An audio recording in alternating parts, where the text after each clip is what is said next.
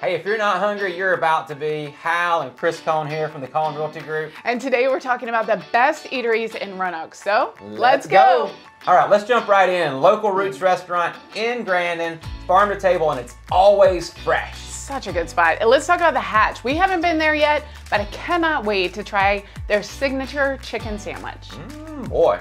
And then River and Rail, you have to check out the pork rinds and champagne together. That's all you're gonna need to know there. Well, hey, it's locally sourced. It's fantastic. But jump over to Lucky Restaurant. Craft cocktails here are truly the best. Yeah, and then downtown Roanoke, 3-Notch Craft Kitchen and Brewery is gonna be an awesome brunch spot for you. Don't forget about SideCar. Super cool atmosphere with a mixologist creating amazing craft cocktails. Yeah, and let's head back over towards the Grandin area. In Wasena, you've got Bloom, which is a farm-to-table gym here. And then we've got Jack Brown's Beer and Burger Joint. It is local, laid back, and delicious. And as you can tell, there's no shortage of good places to eat here in Roanoke.